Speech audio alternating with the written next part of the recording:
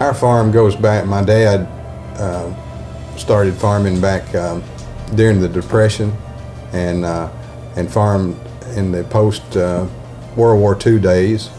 And I remember my first memories of farming were when we would be planting, that I've ridden on my dad's lap many a time on a Black Hawk planter, 2-row Black Hawk planter behind 2 mules.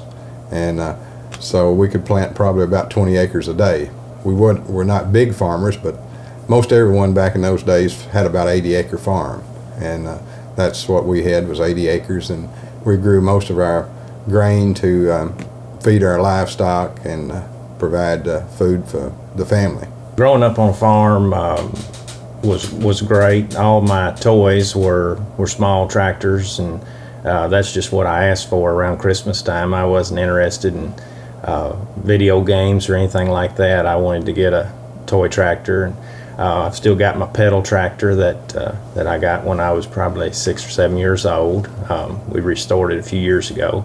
But my interest in agriculture really grew when I got into high school. Like my dad, I got involved in FFA, and I was fortunate enough to be elected a state FFA president in 1995-96. And after that, I went to college at UT Martin. I graduated there in 1999, and I've been farming full-time ever since. Just to be able to have my boys come back to the farm would be great. I want to use the same philosophy. I don't want to force agriculture on them, but if they want to farm, I want to make sure that I can make that happen for them.